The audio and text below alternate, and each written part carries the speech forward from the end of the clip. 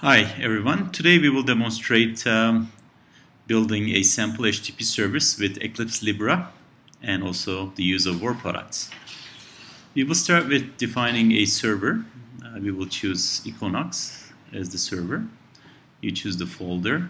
You should download it before you start this demo. Just next and finish. Here we have our new Equinox runtime defined. Now I will set the target platform and I will choose some bundles from the Eclipse Equinox SDK. You do not need all the bundles to run this demonstration. I already copied some of them into a folder called target platform.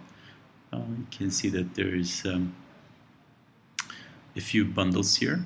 So if I look at them, these are the bundles that we will need to build an HTTP service using Equinox. Okay, let's save, and these will be set as a target platform for this runtime.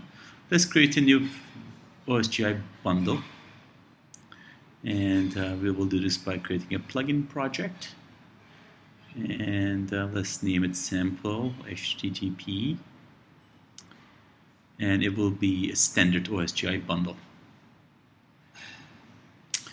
Just we go with the defaults in the wizard. I will create an activator where we'll register services, and we do not use any template. Let's stay with the normal view, and here is our bundle. You see that there's an error. That's because of the target platform. We have to fix it so that it can resolve the bundles that it needs. In this case, it's the OSGI framework. Now I will choose the Equinox because I set the target platform to be that one. You can see that the problem has disappeared. Okay, I tried to add this bundle to my runtime. It doesn't allow me. It's because this is not an OSGI bundle yet. So let's configure so that it becomes an OSGI bundle. This will add a facet, an OSGI bundle facet. And if I attempt to add it to my runtime now, it will be listed. Okay, so I add it to my runtime. Now let's check our bundle project. It's compiling properly. There is an activator. I have to register my HTTP service in here. I don't want to write the code here, so I will just copy and paste it from my folders. I did this demo beforehand. So here's the registration code that's needed, and there's a servlet.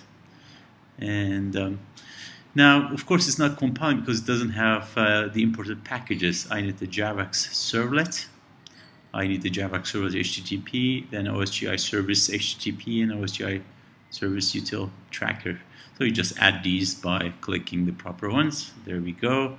And when I say apply, all the problems will disappear.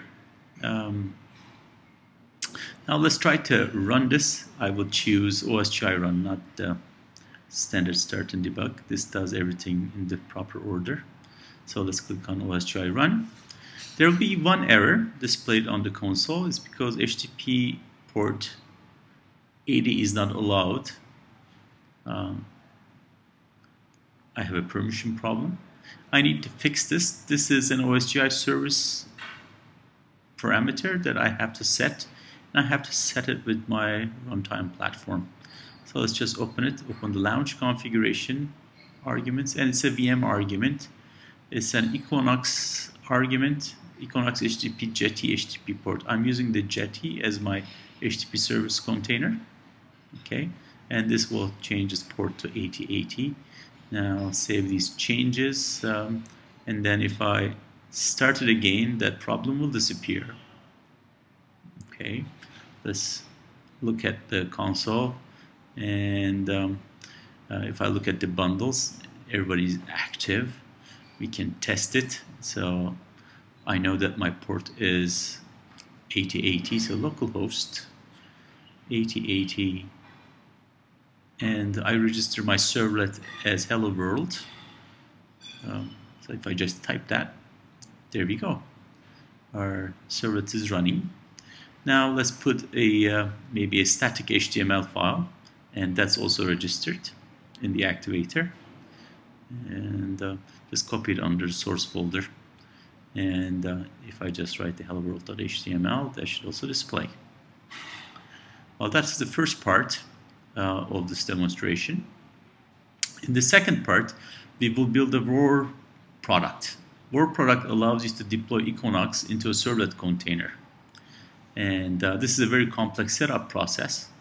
So we will use the WAR products to simplify it. It's a normal Eclipse PDA product configuration, but it allows to create a WAR file with everything in it. Okay, so we create the WAR product and we just give it some application product IDs and version numbers.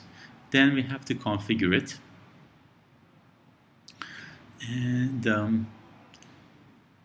in the configuration page,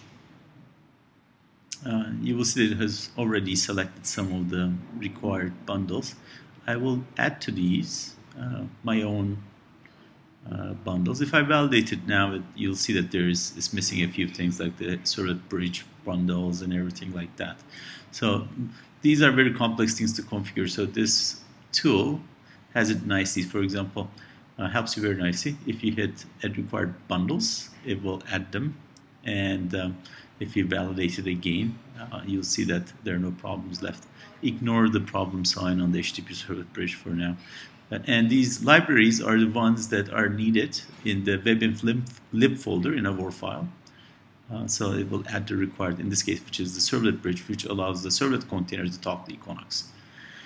Okay, it's ready, so we can create a sample WAR file. You can take this WAR and deploy it onto any servlet container, such as a plain vanilla Tomcat application server, and will run Equinox and your bundles inside a servlet container. There you go. We hit finish, and it creates a WAR file. Let's check the full file on the desktop. There we go. It's our sample WAR file.